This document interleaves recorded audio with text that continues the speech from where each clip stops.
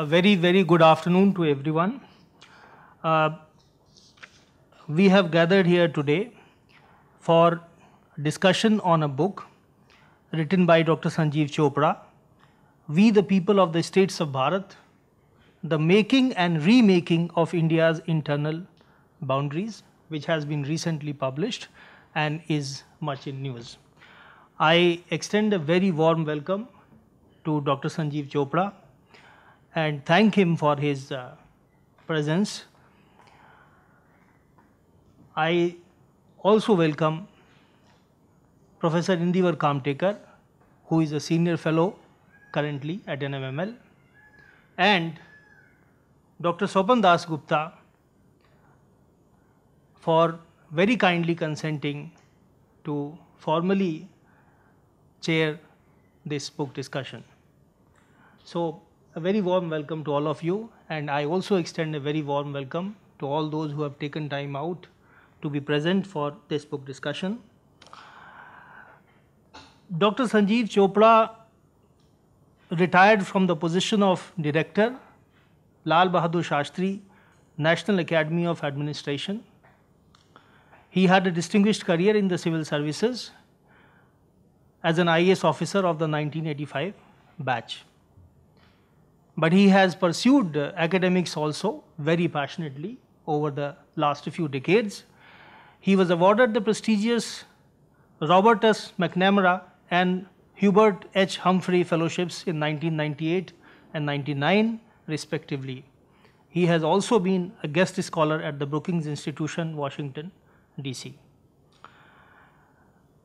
Professor Indivar Kamtekar is currently a senior fellow, as I earlier said, and he is a professor of modern history at the Center for Historical Studies of the Jawaharlal Nehru University.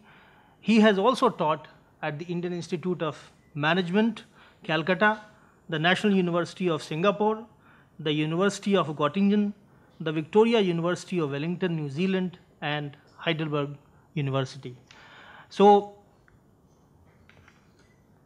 then Dr. Swapan Dasgupta, who, as we all know, is an eminent Indian journalist, public intellectual, and politician, former member of Parliament Rajya Sabha.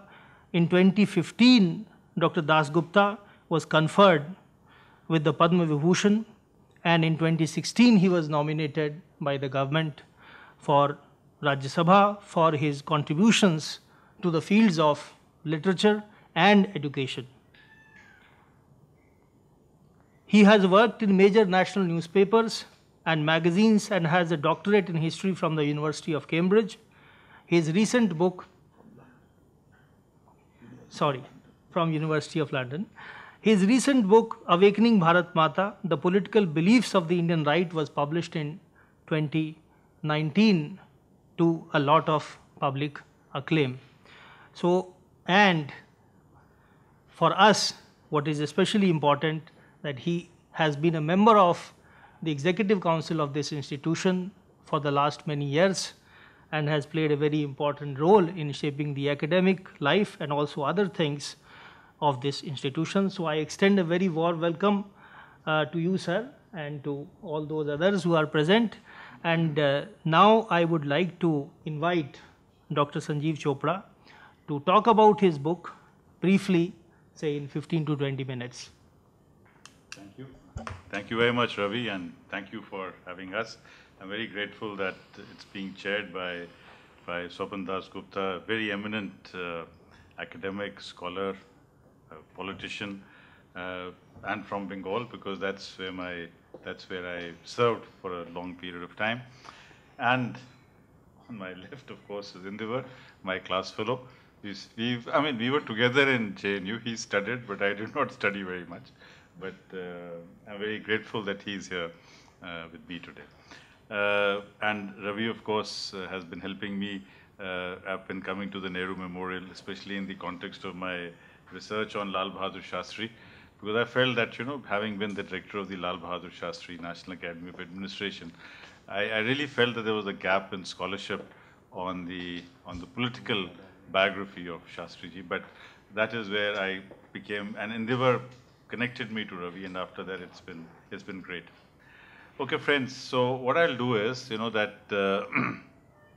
I'll first read to you the sort of the final observations which I wrote after writing this book. And this book is I'll tell you the story about how this book came about.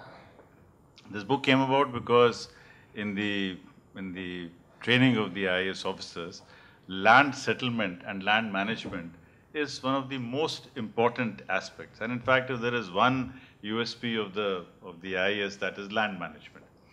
And, we used to be trained in land management through cadastral surveys and theodolite surveys, but a lot of technology has changed, and Survey of India is one of those great knowledge organizations in this country where they keep abreast of all the techniques of surveying land. And that's what the Survey of India was established for. It's in fact one of the first knowledge organizations of the country, established way back in 1790. In 1796, we saw the first map. That time it was called the Survey of Bengal. So I'd taken these officers of the 2020 batch to the Survey of India, just to see what are the latest techniques of land mapping. And in fact, today you have satellite, and you have a 5 meter by 5 meter resolution. You've got drones, you've got Google Baba, so mapping has become a very different concept from what it was in our times. But while this discussion was going on, I just moved into the next room of the Survey of India. I went to their exhibition center, and I started looking at the maps of India from 1796 onwards, and it's a veritable treasure house. Because every time the territory of the East India Company was added, in fact, no territory was ever taken away from East India Company, but whenever any new territory was added, they would create a new map. So there was a map in 1796, there was a map in 1781, 1770. So all this thing, was a whole set of maps and maps and maps. And then I came to the section which looked at maps. They didn't say post-independence, but I started looking at maps of India from 1947 onwards. And I was fascinated to note that the map of India also changes every 2, 3, 4 years. The first map of India in 1947, when you look at that map, it has no bearing to the map of India today. In fact, after the reorganization of Jammu Kashmir, there is not one area, not one territory, not one province which is the same as it was in 1947. That is, Punjab is not the Punjab as it was in 47. Gujarat did not exist in 1947. Rajasthan was actually Rajputana, then it became Matsya Pradesh, then it became Rajasthan. Maharashtra did not exist. The 4 southern states did not exist. The Laccadive, Amandivi and Minico Islands were under 3 jurisdictions. They were under the jurisdiction of Cochin, they were under the jurisdiction of Malabar, and a little part of it was being directly administered. So it just struck me that, look, why don't I start looking at each map of India and then start looking at the transition which India, that is Bharat, has made from 1947 to 2019. And that was the time when Jammu Kashmir and Ladakh had just been made. So when I started looking at that, then again I realized that there are so many maps that one can't really look into all the maps. So then I started looking at how I started looking at the changes that you can spot from the map of 1947 to the map of 1950, to the map of 1952, to the map of 1953, to the map of 1956, to the map of 57, 58, 60, 61, 63, because all these are very important landmarks in the making of the country. We are all aware that, that we started with 9 provinces, because 2 went to Pakistan, Sindh and Northwest Frontier Province, and Punjab and Bengal were divided, and we had 562 princely states. So the first 3 years, if you go to the map, to the books, the first map that I show is the map of 1947, where India is still 9 provinces and 562 princely states. I will not touch upon the way they were integrated, because you're all aware that Patel and Menon did it, and they did it with I would say that, it was the very firm conviction of the political vision of Sardar Patel, and the very, I would use the word shrewd and very intelligent actions of Mr. Menon. He was able to forestall many things. He, for instance, Swapan, the Calcutta, the expats, they went to governor and said, why don't you make us a crown colony? The Muslim League and the Congress are fighting So let them fight, but we also have the chance of being a crown colony. So this thing, so many other, so there was a dispute about all capital cities. So all this became part of the work. When I started looking at the map of 50 and 52, the first map of India, and I'll tell you a little bit about all the maps of India, the interesting parts of all the maps. 1950, of course, the Sardar Patel, organized the maps. You begin to look at the map clearly. 52, the first map of India in Hindi was published.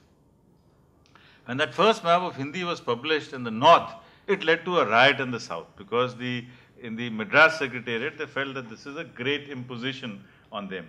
But that is something which has continued in What I was struck by the fact, and I talked to the Survey General of India, became a good friend. For the first time, the word Cheen appeared on the map of India. Before that, the Britishers had never used the word China on the map of India. So how you look at the map is also a reflection of how you look at your neighbors, because we would use the word POK, for example, to reflect what our perception is. So we had the government of India, at least the British government, never looked at China as a border territory. But 52, we started giving recognition to Cheen on our maps. And interestingly, by 1956, Tibet disappeared from the map of India. It was all being shown as China. So that's a very important geopolitical, assessment that we have to understand, because your map must also not reflect what you think of yourself, but your map also tells you what you think of your conception of the neighborhood. But anyway, that was 1952. You got Cheen. 1953, version 1 of Andhra state came into being, after that big conflict on the movement over. I think I'll never be able to finish in 50 minutes. So 56, we had the States Reorganization Commission. But before that, and something which many of us may not be aware, and I was not aware, I'd heard about it, that in 54, Bihar and Bengal wanted to merge and become one big state. But that was opposed at some point of time by the UP Congress, and also by the Communist Party of Bengal. But that apart, so 56, this happened, 60, and 56, the SRC had come to the conclusion that there should be no small states, especially no small border states. Because they felt that, because the international boundaries have to be, the first line of defense, international boundaries has to be Punjab police, Bombay police, Assam police. So they were opposed to the making of small states on the border areas. And therefore, even though Punjab, Assam and Bombay, they wanted a reorganization, this was not accepted. But 60, Maharashtra and Gujarat happened, and then these two states happened. More interestingly, Nagaland happened in 1963. It's so important in the context of the clashes that we are seeing today in Manipur, because the ethnic, not giving space to ethnicity, giving space to an ethnic community or a linguistic community to get a political formation. And that's where I bring a larger proposition, that is that it's time that we started looking at the 6th schedule in a more creative manner, because while more and more states cannot be made, we can certainly rework if not the 5th schedule, certainly the 6th schedule, because that's the only way, the Lepchas and the Kukis and the Zos and the many multiple communities can find space and recognition. So to cut a long story short, friends, this is an important milestone. Then 75, Sikkim is a very important milestone for us, because we had to amend the constitution twice, because by Article 1, Schedule 1, not an inch of territory can be given away, but not an inch of territory can be added. That brings me to Teen Bigha. Now, before the land border agreement, which was signed between Mr. Modi and Sheikh Hasina, we had to transfer Teen Bigha, and I was the ADM of Kuch Bihar. It might interest you to know that there was a lot of opposition from Kamal Guha. He was totally opposed to this. So at that point of time, when we could not hand over Teen Bigha, we leased Teen Bigha to Bangladesh, a 999-year lease for ₹1 per year, which the President of India then decided to waive, because we could not alienate land to Bangladesh, but nowhere in our constitution do we say that we cannot give land on lease. So 75 was Sikkim. Again, Sikkim became a part of India, very important, because demographics had changed. By 1947, the Nepalis were in a majority in Sikkim. And therefore, it was not a smash and grab operation, which is what Sunanda K. Datta Ray, at that time, one of the more well-known journalists of the country wrote. And again, it shows that, when whoever writes history gets a perspective on it. I mean, there are 4 books on Sikkim. One has been written by Smash and Grab by him. The other one was written by B.S. Das, who was the administrator. So he's given his own viewpoint. Then there was the nephew, Andrew Duff. He wrote a book that was from the perspective of the Scottish missionaries. Then 2 books have been written, one by a raw person and one by a foreign service person. So all of them look at reality. So the same reality, the same picture is shown in many different ways. Anyway, again, to cut a long story short, because there's a lot to be discussed and said. So there used to be a lot of, I mean, the national parties, especially the BJP also and the Jana Sangha, were not very keen on having smaller states. But by 2000, consensus had evolved when the Northeast had been, reorganized on ethnic and linguistic lines, that it is okay to have smaller states. By 2000, there was a major consensus on how these smaller states can be made, and that's how Chhattisgarh, Jharkhand, and this one was created. Then, of course, you have Telangana, and now you've seen how this new reorganization has taken place. So this is actually an empirical study for whatever records I could get, but some interesting insights. One, that contrary to what I mean, I wouldn't say contrary to, but a lot of people do not really realize that Mr. Jinnah hated 3 people in this country, other than hating Nehru and Gandhi and all these people. And these were 3 Muslim leaders in this country. He resented Sheikh Mohammed Abdullah like mad, because Sheikh Mohammed Abdullah was a great speaker, a great orator, and could sway audiences, and he had studied in Aligarh. He didn't like the Nizam of Hyderabad. The Nizam of Hyderabad had a very interesting relationship. He wanted to poke his nose into Pakistan. He was already a pan-India Islamic leader, but he wanted to be a pan-Islamic global leader. That's how the Nizam was wanting to position himself, and that's something which Jinnah did not want. And third, of course, was Sohrabji, the Chief Minister of Bengal. They didn't get along at all, but that's another matter. So these are some myths, that we have in our mind. So as we go along, I think that the beauty of our country, the strength of our country has been that we've been able to reorganize ourselves, that the states of India have been able to have, I mean, the political parties in this country have also responded to this. So I'll just read the observations, because not everyone will read the book. Even if everyone read the book, not everyone will buy the book. If you buy the book, you may not read it. If you read it, you may still miss out some of the most interesting parts. So I'll read out what I think is the most interesting observation in the book. First and foremost is the fact that the notion of identity is fluid. You are a Punjabi, you are an Indian, you are an Uttarakhandi, you have multiple identities, so that the sense of identity is fluid.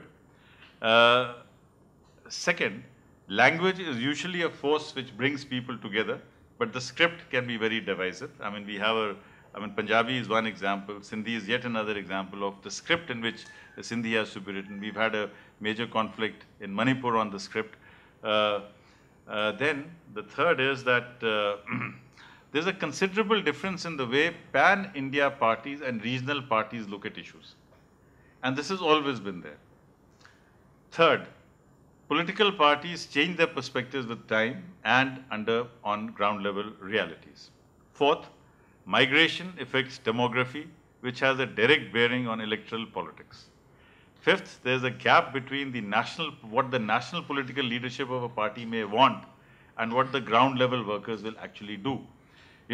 And that becomes very clear in Bombay and in the reorganization of Bombay into Gujarat. And I mean, neither the Congress nor the Bharatiya Janata Sangh nor the Communists, I mean, none of these parties wanted the reorganization of Bombay, but the ground level force was such that people left their political affiliations, I mean, their ideological affiliations. So when it comes to a conflict between an ideological dispensation or an ideological disposition and what the linguistic ferment would be at that point of time, that would happen. Then the English language press, the Hindi press and the regional papers have very different points of view on most issues. The opposition to an idea can come from the most unexpected source. I mean, the opposition to what I might call sensible, or you might call not sensible, that can come from anything. And every story has multiple perspectives, as came out in the case of Sikkim. And ninth, that while 7 decades is a long time in the history of an individual, for a nation, history spans centuries. And from a civilizational perspective, we have to look at millennia. Thank you, ladies and gentlemen. Thank you very much for introducing the book to the audience. I would now like to request Professor Kamtekar to make his comments. Thank you. Thank you. It's a great pleasure for me to be able to discuss this book by my old classmate, Dr. Sanjeev Chopra, who, contrary to what he says, has studied a lot through his life. There's no doubt about it. There is, I would say, this, and I would also say that though he may make light of it, some of the JNU stamp of curiosity and so on, I think he will not be able to deny comes through. So we, our institution would appropriate him, even if he doesn't want to be appropriated. So let me say straight out that this is a very fine book. And before I start criticizing and quibbling and questioning, which obviously I'll do, let me say why it's such a fine book. And the short answer is because it is very informative. Before reading this book, I had no idea that the Congress leadership of UP wanted the state to be called Aryavarta. In fact, he points out that there are 20 names which were discussed: Awadh, Hindustan, Bhagirath Pradesh, Brahmadesh, Ramakrishna Prant, Himalaya Pradesh, and ultimately the settlement was on Aryavarta, and this was wanted by Sampurnanand, by Govind Ballabh Pant, by Purushottam Das Tandon, and the reason it didn't happen was because of the Congress High Command. Now, I had no idea about this. I don't know how many of you would know it. But the reason I'm saying this, and it was overruled because presumably other people felt such a title should belong to them as well. Now, I had no idea about this. I don't know how many of you knew this, but this book abounds in such nuggets of interesting information. He mentioned about the Teen Bigha corridor leased by Government of India in 1992 to Bangladesh for 999 years. He also mentions that Ladakh in the late 1940s wanted to be linked to Lahore and not to Kashmir. That Ambedkar wanted Bombay to be a separately administered city, that he saw it as a kind of safer haven for scheduled castes, that he felt it should be not really linked to Maharashtra, that Karunanidhi wanted the capital of his state to be Madurai, and so on. So by reading it, there is this richness. And I must say that in our subject, we are used to people taking political lines, but information is something which we crave. So lines we all know, but he has the great merit of actually telling us many things which we don't know. The title of the book, We the Making of the People of the States of Bharat, is intriguing. It begins with a parade of, I must say, well-deserved blurbs. It's 250 pages divided into 18 chapters. It's very well written. There are some maps, though I wish they could be of better quality, but that's an expensive business, I guess. So maybe on the internet or something there can be a supplement. And it is written by, well, as you know, as you can see, by Sanjeev runs a literary festival. He's directed the Masuri Academy, by an enormously energetic and multifaceted individual. Now, Sanjeev, let me flatter you a little more before getting down to criticism. Before getting to JNU. Yes, exactly. Before getting. So let me go over the top. One of the rulers of colonial India was Sir John Strachey, 1823 to 1907. He spent a life in Indian administration, Chief Commissioner of Awadh, Lieutenant Governor of NWFP, finance member of the Governor General's Council. He wrote books like Finances and Public Works of India, Later, he wrote a book called India, which went into multiple editions. So I'm saying, Sanjeev, you join a line of scholar administrators. If you write a fuller book, then we will have histories of India from Strachey to Chopra. Or I would hope, Sir John Strachey to maybe some Padma title before Chopra. Now, the focus of this book, the focus of attention, he rightly points out, has been on external boundaries. And he brings the focus to internal boundaries. And as he said just now, the internal geography of India has changed completely from 9 provinces, 562 states, and so on. By bringing together this story, which hasn't been told between the covers of a book, as far as I know, he's performed a task which is not just convenient, but necessary. It's a large subject, and he's brought it together. So if you gallop through it, then 47 to 50 integration of princely states, 50 states reorganization, 1953 Andhra state with Kurnool as capital, 1957 Kerala, 1960 Bombay divided, 1963 Nagaland, 1966 Punjab divided, then Tripura, 75 as he said Sikkim, 87 Arunachal Pradesh and others, 2000 Uttarakhand, Chhattisgarh, Jharkhand, 2014 Telangana, 2019 Ladakh as union territory. We know what happened in Kashmir. So the date of births of states, how the states got their borders and names, basically naam, baap ka naam, that kind of stuff is all there.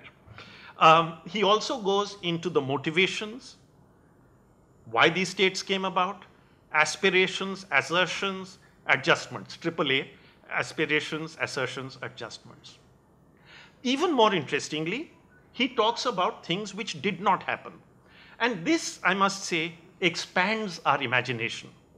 We need, and we don't have this in our history, we need to know about ideas which have failed. And historians tend not to do this, but they should do it. Let me just digress a little. We have all seen, and I've had the misfortune to mark scripts, where there is this question, was partition of India inevitable? Now, the idea that such a question would be common in exam scripts would have completely mystified people in the early 40s. Would India be partitioned at all? This is a question which was in people's minds. Nobody expected the bloodbath, maybe 1 or 2 did, in Punjab, the transfer of populations. Even Sardar Patel said Pakistan will not survive, will want reunification with India. And I sometimes wonder, is this a problem with our profession? That our job seems to be to make something which is unexpected look as if it is inevitable. Nobody knows what the future is going to be. Afterwards, people try in our jobs to show that they are inevitable. Anyway, let's get down to some of the specifics. Dr. Chopra, Sanjeev deals very well with the instrument of accession and the merger agreements, and he distinguishes between the two. Instrument of accession is about defense, external affairs, and communications being given by the princes to the center. Integration, merger basically means extinction of considerable power. But, and here I think he follows the standard line that the integration of states is somehow projected as a diplomatic victory, the skill of, which was no doubt there, of Sardar Patel and VP Menon. And it is a huge achievement. But there is a problem if this is made to look purely like a story of persuasion and persuasive skill. And the proof of that is what happened in Hyderabad.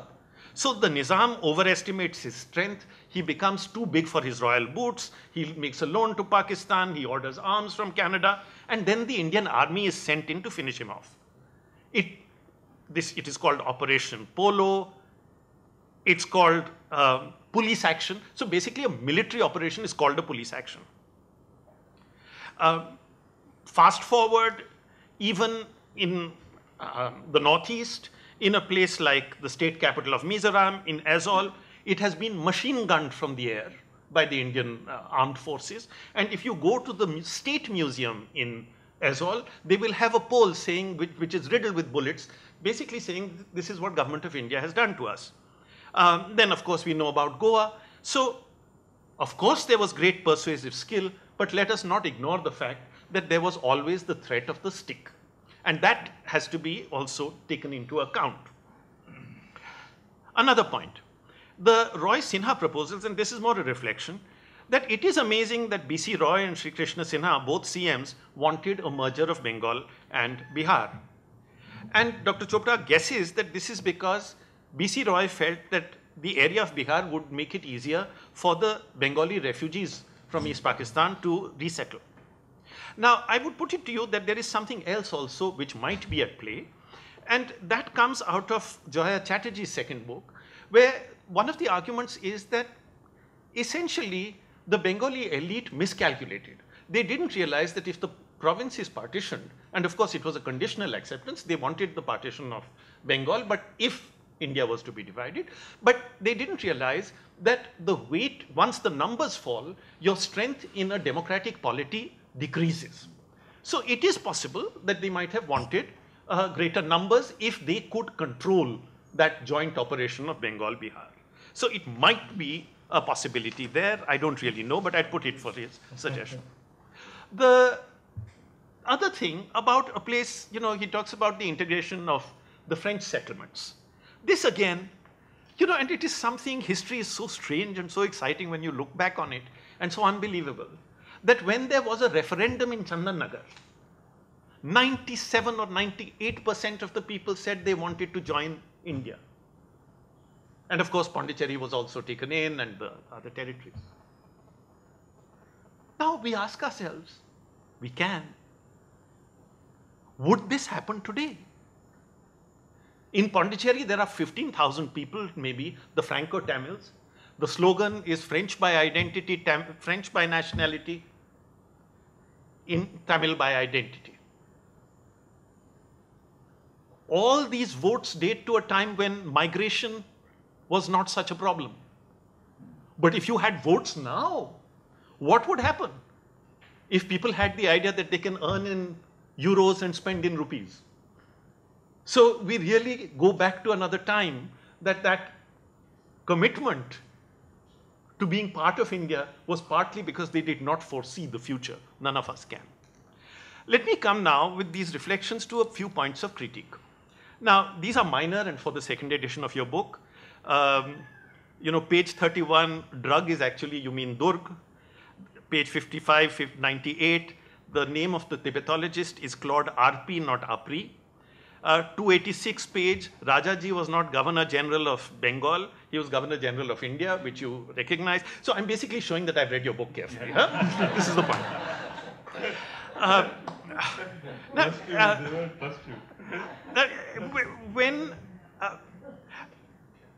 One other reflection, that when we study administrative reorganizations before independence, what is the big story is the partition of Bengal, or rather the protest against the partition of Bengal.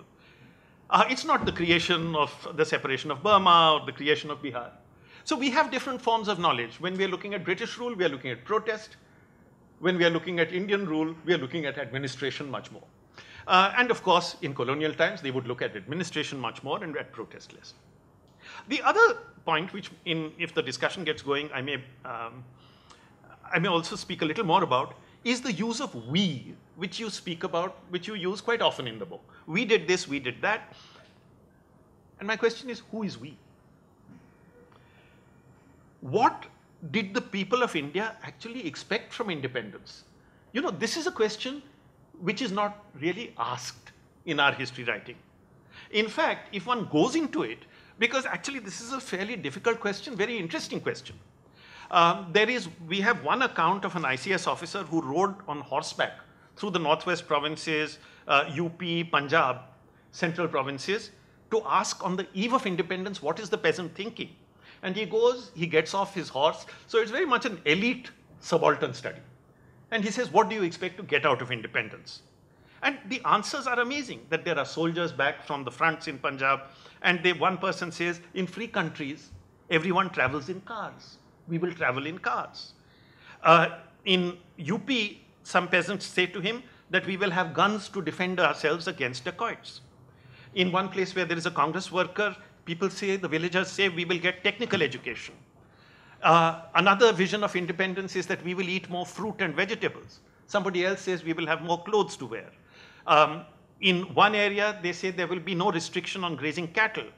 Forest laws will go. So there are many. The short point is that what we do not say is that the independence, underlying argument of Indian independence and the national movement was what we now know as an Achhe Din argument. And one of the issues of independent India was how then do you reconcile that with 1.5% per capita growth per annum? So these are questions. So when you're talking about, now back to your book exactly, that we have to be careful about this. When you say we, are we talking about the people of India or are we talking about the administrators of India? This is the question which I would put to you. And linking to this, that this book is a celebratory book. That's not a bad thing, but it is self-congratulatory. And on what basis is one self-congratulatory? You are self-congratulatory if your criterion is the survival of India. Now, Westerners said, India will not work, it will fall apart. From Churchill onwards, Selig Harrison wrote, India, the most dangerous decades. Now, I would say as a matter of national pride, why do we have to respond to that now? You know, at 75, do you say somebody, congratulations for making it? Or you, as you say that in Pakistan, 1956, they had that one scheme and look what happened to them. But must we compare ourselves with Pakistan? Should we then think in terms of other than survival? And maybe pose questions with more self-confidence. Can we look at the issue of thriving and ask, therefore, this is I'm putting to you, could we not have had better administrative arrangements? Was there any price to be paid for doing things the way in which you have described in this book? And as an administrator, you would know because you have faced situations on the ground. So I'm putting to you this question. What are the drawbacks of such boundaries to these arrangements? Should the criteria by which we analyze India in the last 75 years, should it be the survival of India or should it be the thriving and development of our people? Would you like to reflect on this? Good books like yours lead to further questions, and I'll round off with one of them. The question is, what does the redrawing of boundaries mean for people on the ground? Now, if something becomes an international border, let's say between India and Pakistan, India, Bangladesh, then new activities arise. Smuggling arises, army presence is there, things change. What does the creation of a new internal border mean to the people who live in the units? And I would put to you, when we reimagine our future, that is something we really need to know about. If we have a state of Coorg or Bodoland or Saurashtra or whatever, what is that actually going to lead to? So I'm putting to you this thing, that your book is about the causes of boundary creation, but as an additional, maybe for another book, what are the results, impacts of boundary creation? In other words, can we move from administrative history to people's history? How would you, in your next book, move from causes to consequences? Finally, just amusing, something to think about. The bedrock of such analysis is that national boundaries are non-negotiable, internal boundaries are highly negotiable. Now, and at the Bharat Mata temple in Banaras, the object of worship is a very large map of India. When you speak of Bharat Mata, when a nation is spoken of as a mother, as India is, it becomes hard to imagine that its territory might have any other political shape. It is difficult to imagine that your mother may have different features. But a nation state is not a person. And if the countries of the world had the ability to reimagine and negotiate their national borders as well as they negotiate internal borders, how much better a place the world would be. That said, thank you for this excellent, thought-provoking book. Thank you very much. May I now invite Dr. Swapan Dasgupta for his comments. Sir. Thank you very much. Thank you, Sanjeev, for writing this delightfully informative book. And thank you, Indivar for a highly provocative intervention, which sometimes I'm tempted to respond to Indivar, but I'll resist that for the moment. Make my job easier. You know, the other day I was just, when I received Sanjeev's book a couple of days ago, I've just had 2 days to glance through it and read it. I was just reflecting on a time, perhaps sometime in the early 80s, when I shifted a large section of my collection from all parts of the world to Delhi. And the section on Indian politics, that is contemporary, that is post-1947 Indian politics and affairs, actually didn't take up more than a shelf. I'm talking only about English language books, and I'm not including government reports in that category. I'm just reflecting on just scholarly books. So it was a very thin collection, mainly written by British or American academics, with very few Indian names in that. And if you look at it now, it's a sea change. The number of books is just multiplying. The number of studies done by Indians in India has increased manifold. This includes which are quasi-journalistic works as well. Now, Sanjeev belongs to that very glorious tradition, as Indivar has pointed out, of scholar bureaucrats. And those scholar bureaucrats, I don't want to decry them at all. I think they had a wonderful contribution in adding to our knowledge of India. Sometimes they may have got it wrong, as in the things about the interpretation of the Gentoo laws in the 1780s, which you might be familiar with. Yeah. But till fairly recently, most of us read our histories from Vincent Smith, who was ICS official. They looked at Philip Mason. They looked at Penderel Moon. These are people who contributed quite a lot in documenting India. And they were very good at documenting. Now, it's a shame that that tradition hasn't expanded. And I think I'm glad, Sanjeev, you're one of those who's actually kept up that tradition and bringing this book out. The important thing about this book is that why a book like this hasn't been written earlier. I think that strikes most of us, especially if you look at, we've seen when we talk about the integration of the princely states, we are still dependent on Menon. We've got a fair amount of studies on the princely states prior to 1947, a fair amount of studies. But post-1947, how that integration, how that entire process, right from there, say for instance, having two big states, like what is now Gujarat and what is now Rajasthan, the Saurashtra bit, the Rajputana bit, two immediate case studies if we are not to include Hyderabad or Travancore or the bigger places. But very few studies of that exist. The details of that integration, the adjustments, the details of those negotiations. And each of those negotiations are quite fascinating because they are bound with the individual idiosyncrasies of those rulers. And some of them were bribed with rather measly sums. They might have been princely sums at that time, and with titles which meant very little, etc. So there's that part. Secondly, Sanjeev's book is written primarily as an account of political geography. So I think, Indivar, you're a bit unfair to ask him to write about things which he's not addressing. Next book. Next book. Or the book you should have written. So it's really about political geography, and within the confines of political geography, what comes across is quite fascinating. Firstly, I think we have a temptation in India to deify the sayings of what we consider the great people.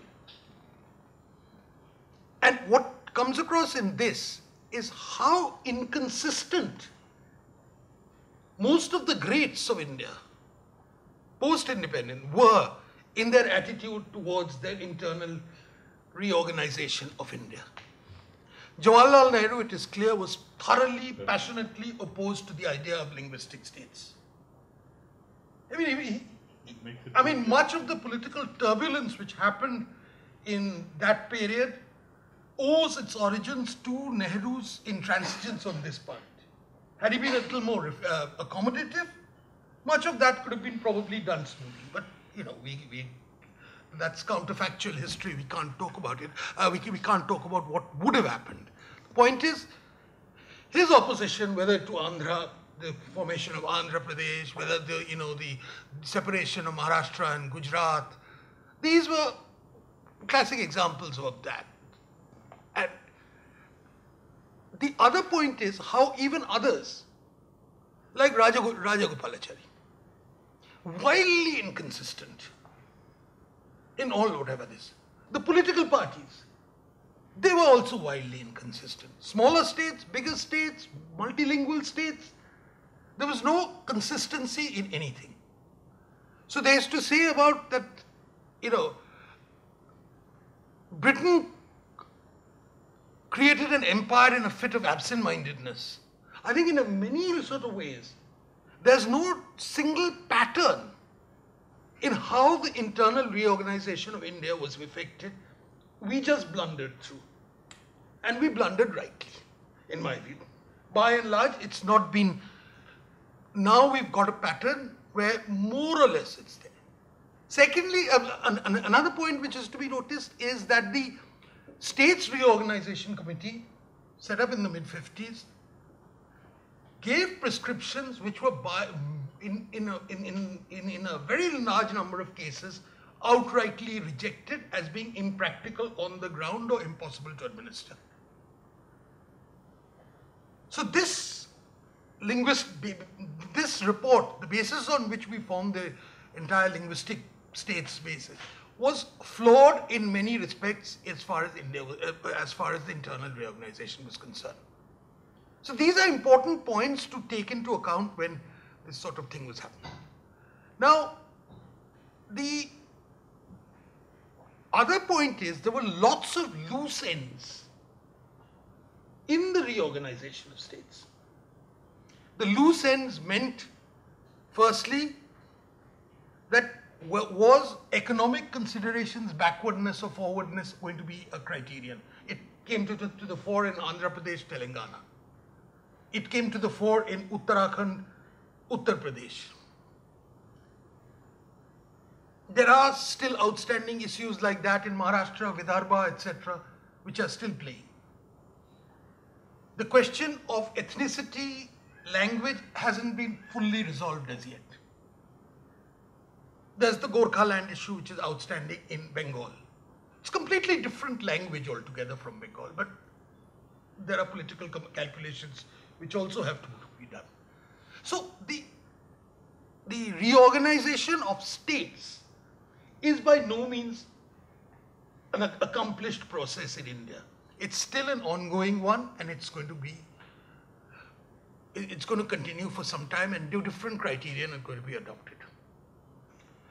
The allergy towards smaller states, which existed in the 50s, partly because there was an allergy towards anything which was small. I mean, Nehru liked things which were big. And there was a sort of conventional wisdom at that time that the larger the state, the more economically viable it will be.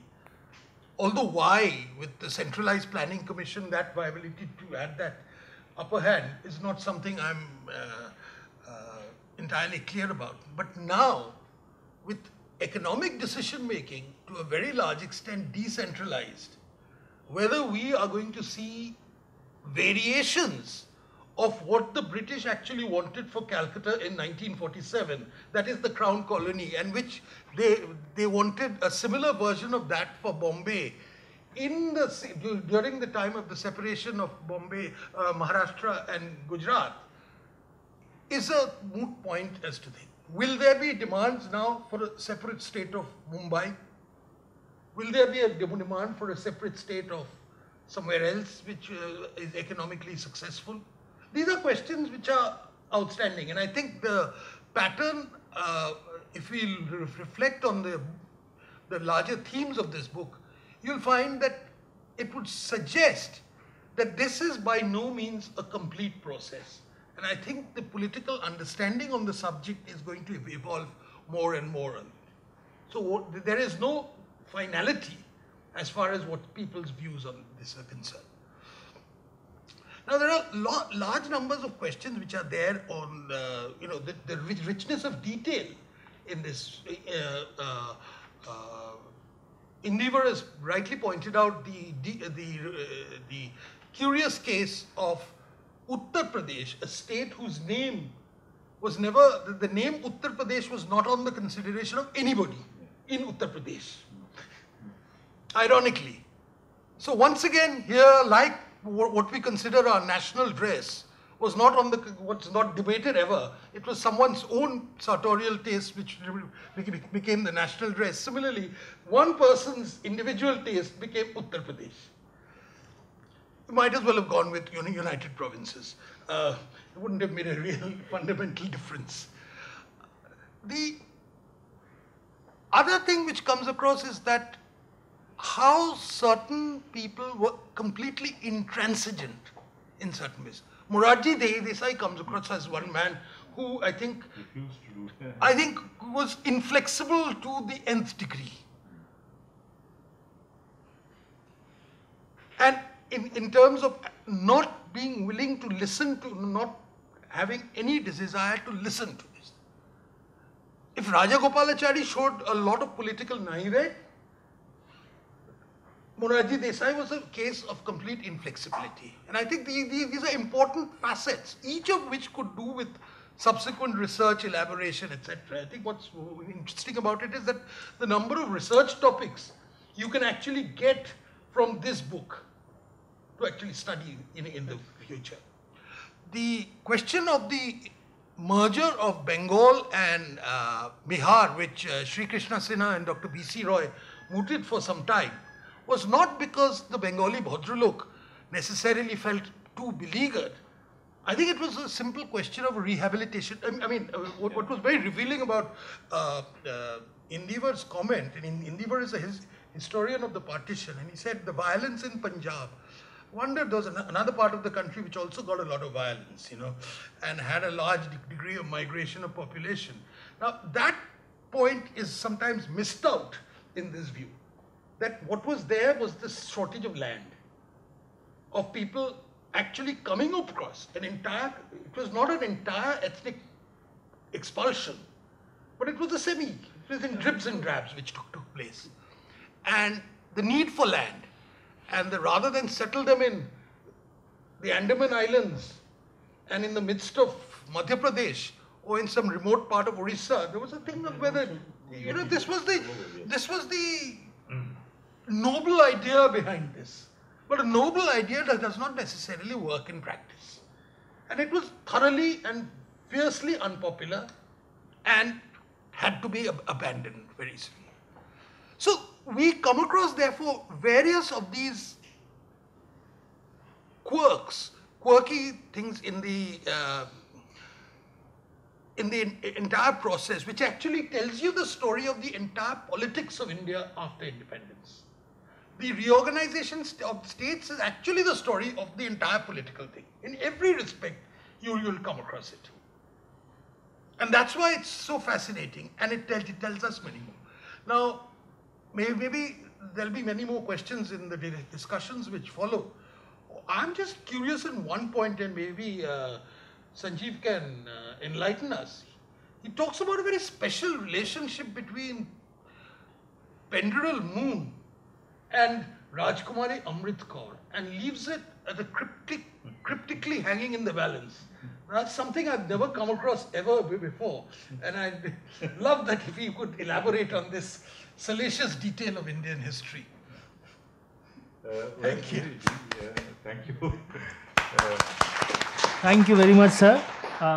Yes, you can respond for 5 minutes to Indivar Kamtekar's First about this, you see, comments also. Mr. Moon and Rajkumari got very close to each other when he was the DC of Amritsar. And he was one of the few people who was therefore asked to resign from the ICS. As a result? As a result of that. He was asked to resign because it was too much of a So there's scandal. a lovely story there. I was Too right. much of a scandal on that, and there's a person by the name of Mr. Kaushik in Punjab. He's a Punjab civilian. So he's written extensively about the subject. Then he went on to become the Prime Minister of Bhavalpur. Then he was made the Deputy Chief Commissioner of Himachal. That is where he had this fight with Y.S. Pramar, because access to Pandit Nehru was far greater for him than it was for the foot soldier. For the foot soldiers. That's another interesting story. But thank you very much. Thank you, Indivar. Thank you. And thank you for having made the point, Indivar, that this was a story on the maps of India. And therefore, many things which are in your domain. But thank you for reading the book very meticulously. I'll share with you.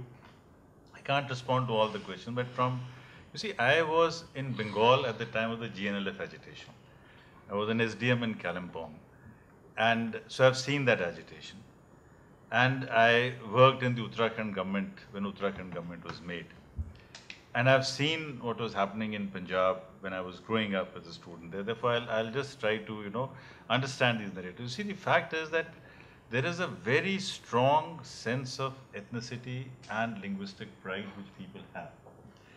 Once this pride is accepted, and once this is accepted, then a lot of things get sorted out. So these become the necessary, the essential conditions, after which many things get sorted out, right? So it is not that the making of Haryana or the making of Punjab will solve all problems, but at least they remove the difficulties in the process. Now, issues about Gorkhaland, and why I mentioned that point was that Gorkhaland is meant to operate within the schedules, right? So those schedules, some or the other, are not very effective because we miscalculate the nature of power. The nature of power is such that no one wants to share it. You see, the PM does not want to share his power, the CM doesn't want to share his power, and likewise the DM doesn't want to share his power. So this is the nature of power. The nature of power being such that people do not want to share it. But let me come to some of these points which have been raised, which have been made, because then we'll open it up. So one is for sure that my feeling, and of course I'll respond to your questions whenever in a subsequent edition. Thank you for pointing out. I'll point these mistakes to Harper. Some of them I found out, but this Governor General thing was new, so I'll get that sorted out. I wrote all these points. I'm not trying to avoid you, but the issue is that my own feeling about Uttarakhand is that Uttarakhand has developed much more after coming out of UP. And in fact, all the states which have emerged from larger states, that sense of identity is there, and that sense of discrimination disappears. Now, once the sense of discrimination disappears, that does not mean that you will immediately get to do what you wanted to do, but the disappearance of that sense of disaffection, that is very important. And it is through that sense that, a lot of, and people communicate in their language. People communicate in their main languages. So I think that is very important. And one of the other factors which is true that, when it came to the British India, when it came to them, we didn't. But the fact is that Odisha and Sindh were reorganized on the recommendation of the Simon Commission. So everything about the Simon Commission was also not bad. I mean, there were certain things the Simon Commission, so the Odisha and Sindh were basically what the Simon Commission had got to that point. Now, you are very right when you said about, what do I mean by we? What I've actually taken this title from, this title came about because one fine day I had to give a title, so, and so I gave this title. It did a little bit. The point about that, I made this distinction between Bharat and India in the sense that India had administrative units, because those administrative units were creation of the Raj, and those administrative units were not based on language.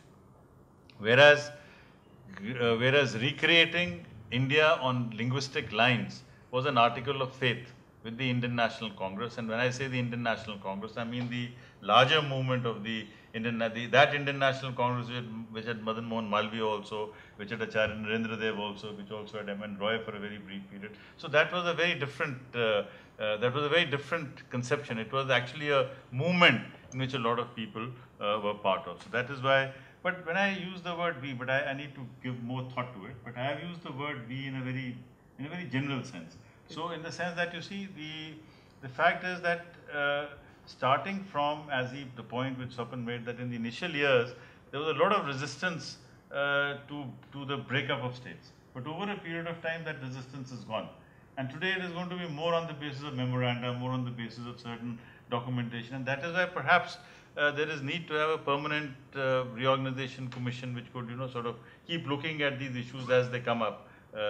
But the point which I am very clear about is that we have to rework the 5th schedule and the 6th schedule, because many more powers have to be transferred. In fact, the problem that we have in Manipur today, the distrust that exists between the Kukis and the Nagas and the Meithis, it's terrible. I mean, you see the videos from both sides. I mean, you have a Meithi version of the story and you have a Kuki version of the story. So it's a very it's something again that we need to recognize.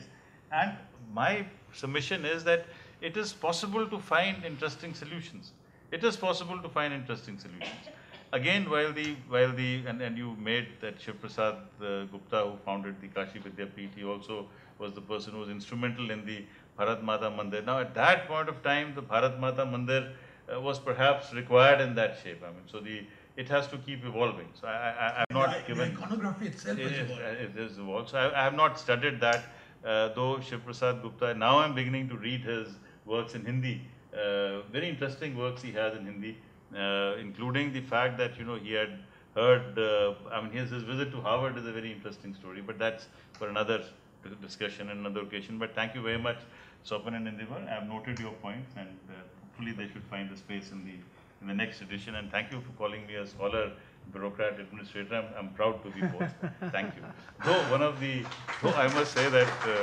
I know you didn't mean it, but in a lighter vein, somebody said it also means that you're neither a scholar nor a bureaucrat. Oh, okay. So we are now open for questions and comments.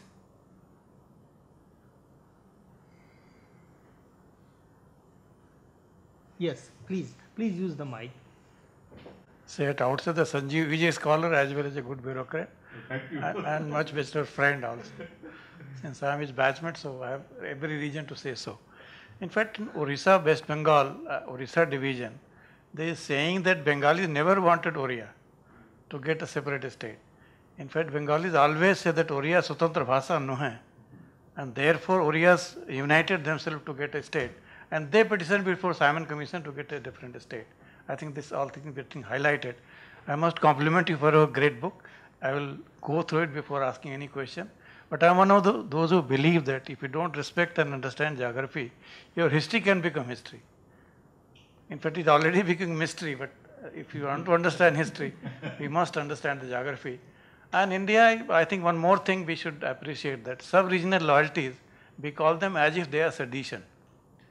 If we learn to handle those things carefully and artfully, we can have much more better peaceful India than calling all of them as if. Because we have seen that language can't keep you together. Hindi could not keep with UP and Bihar. Even Telugu could not keep with both the states of Telugu. Same thing is happening even in Orissa also. Sambalpuri hate Katkis more than they hate Pakistanis. It is nothing. That's a bit of an overstatement. So we must understand the nuances of geography, and I must say that a batchmate of mine has done wonderful work and he deserves all the compliment. Thank you. Thank you. Thank you. Yeah, other. Through it, and a discourse by all three of you was really enlightening. Thank you.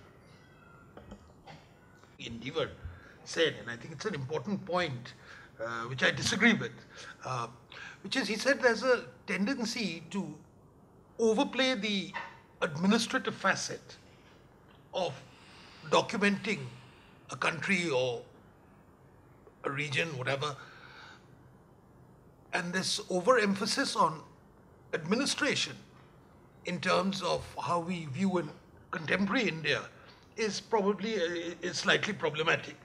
Am I right? No. I was saying that there's no question of overemphasis. I'm saying that the emphasis is different. In colonial times, the emphasis was on studying colonial administration. And after independence, when we study colonial times, we study oppositional movements. Now we tend to, as this book does very well, the emphasis is on administrative arrangements. So, it's a question of what is the major focus of work. It's not, in academic life, to say overemphasis is all work is welcome. So I wouldn't say I'm overemphasize. not talking about, just a small point is that, I recall during the Afghan crisis, which happened from about the 1980s onward, there was a complete first disinterest in India. Secondly, the recurrent question, what has it got to do with us? Why are we getting involved even in a peripheral or tangential sort of way? What had happened is that right from about the 60s, the entire history of what used to preoccupy when we were students, the Afghan policy of various viceroys, etc., Lord Lytton, etc., was neglected and thrown into the dustbin. So these days, nobody actually looks at the Afghan policy.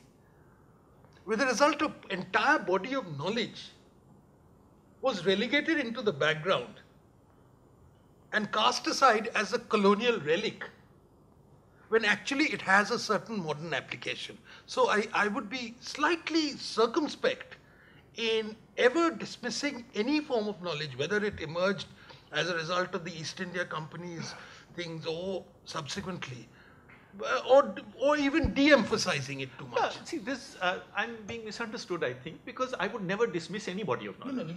Dismiss is too strong a word. So, there would be, that would not, but on the other point. You're not a dismissive type. No. So, the other thing which you mentioned, that of course the Bengal Punjab contrast case is very clear. Though on the violence thing, I would disagree. Because, if it comes to bloodshed figures, then Punjab leads by a big margin on the partition violence. The Bengal story is on a different clock. But the crucial thing, if I can just finish, is of course that there is a transfer of populations in Punjab. So there is land, the result is that since there is land on which to resettle people who come in from the other side. And while the Punjabi narrative is of how they have thrived on the basis of their energy and enterprise, it ignores the fact that actually they were given assets, which was not given which was not the case in Bengal. That is. There's another aspect to this. That is the class composition of the people who were coming from Punjab and who were coming from Bengal. In Bengal, it was basically the Namasudras who did not have much. The volumes were more, and they did not have too much. But in Punjab, the people who came were either the Khatris or the Jat Sikhs. Now, the Khatris were well educated. They were advocates, barristers, lawyers. So, for them to get established was much easier. And the Jats got the land. And that happened because of, as you pointed out, ethnic cleansing that happened on both sides of the border. Kapurthala was 80% Muslim. Kapurthala was an 80% Muslim population state. Patiala was about 65% Muslim. Muslims were less than, you could count them on the fingertips after 1947, and all the lands were changed. So there was a major aspect to that. So, and this idea also came to B.C. Roy when he visited the Amritsar session of the Indian National Congress. There are 2 or 3 other points which I wanted to share with you before we close. One was the Lakshadweep as a union territory. Lakshadweep became a union territory because when it became very clear to the MHA that Kerala is going to turn communist, when it became very clear to the MHA that Kerala is going to turn communist, they did not want Lakshadweep to be part of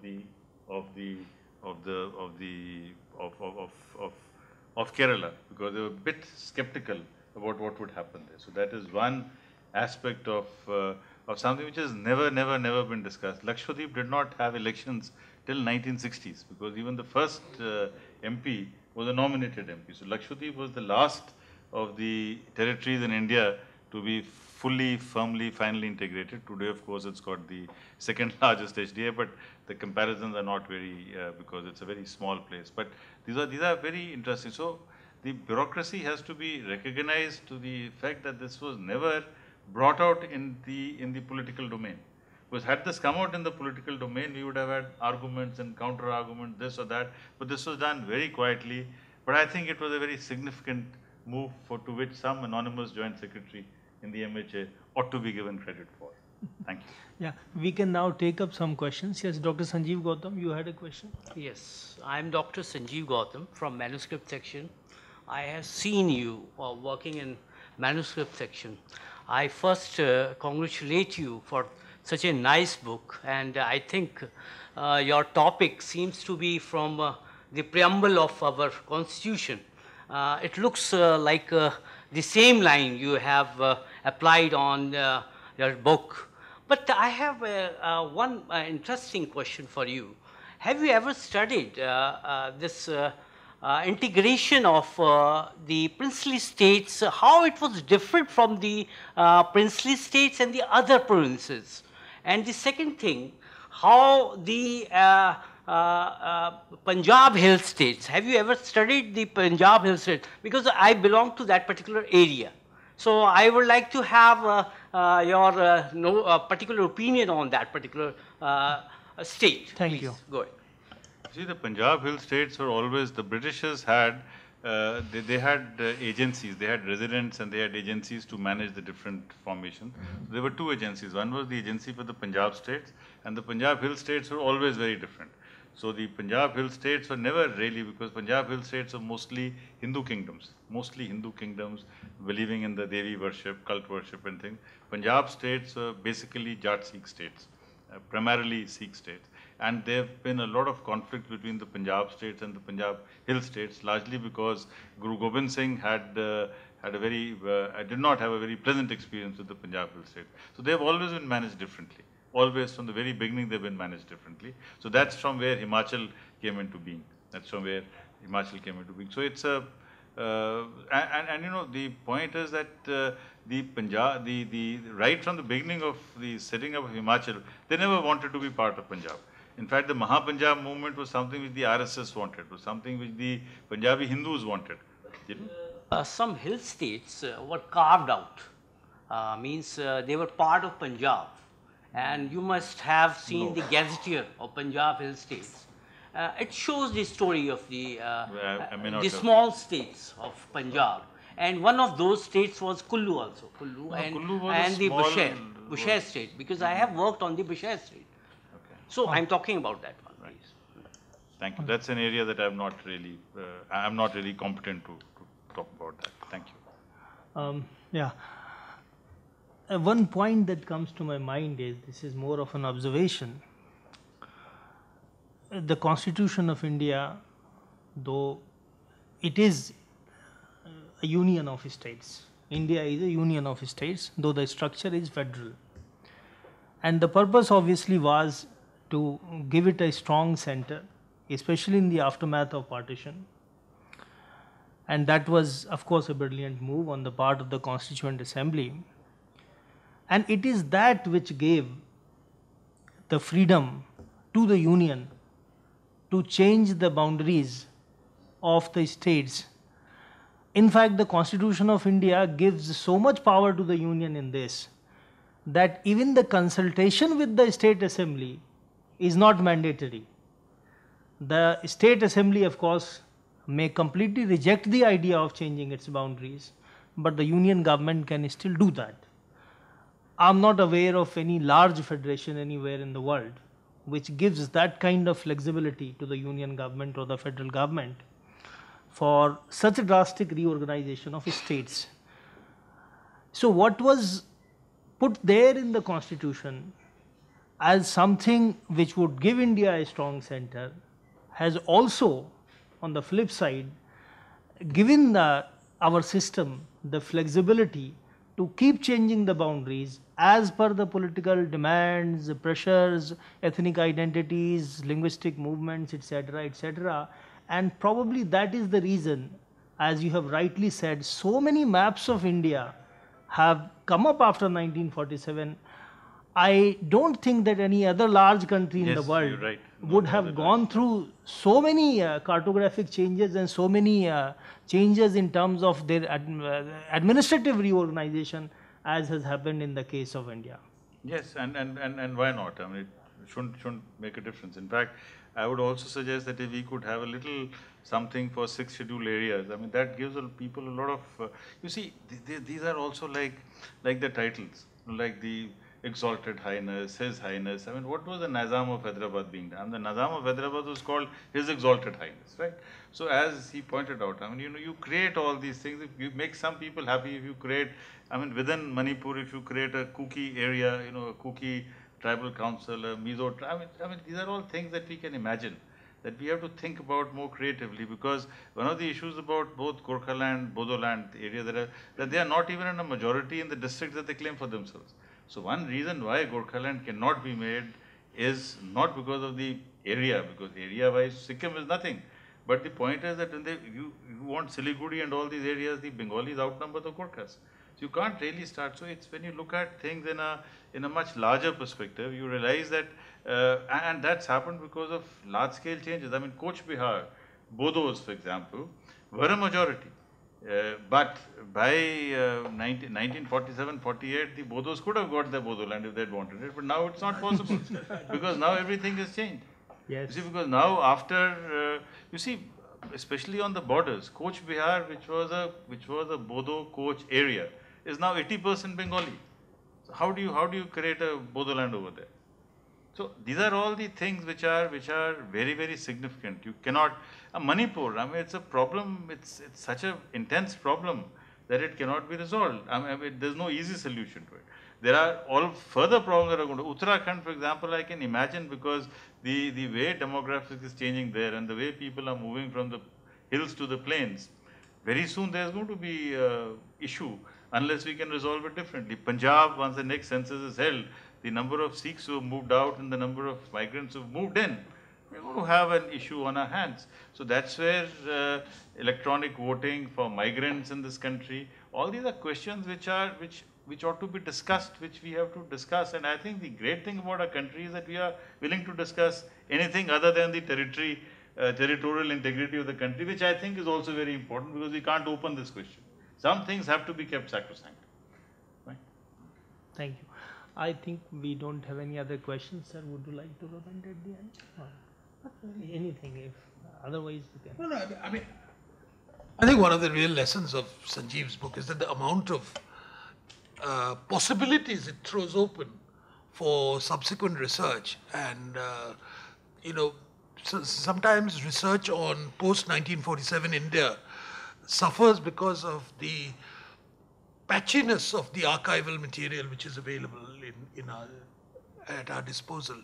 But even that can be overcome. But each of these, just the creation of Gujarat and Mumbai, Gujarat and Maharashtra, the internal strains within these movements, etc., each of them deserve a far more reflective, thorough political study. And I hope that sometime some of the people who come and use the library here, other resources here, will be able to do justice to them. Thank you very much. So with this, we come to the end of the program. I take this opportunity to thank all those who are present this afternoon, and I extend again, my sincere thanks to Dr. Sanjeev Chopra, Professor Indivar Kamtekar, and of course Dr. Swapan Dasgupta for graciously accepting our invitation and being present. It has been a wonderful discussion. Thank you.